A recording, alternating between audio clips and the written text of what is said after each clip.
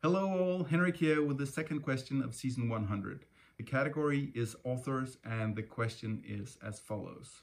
This American author and journalist was known for his economical writing style, a style he termed the theory of omission.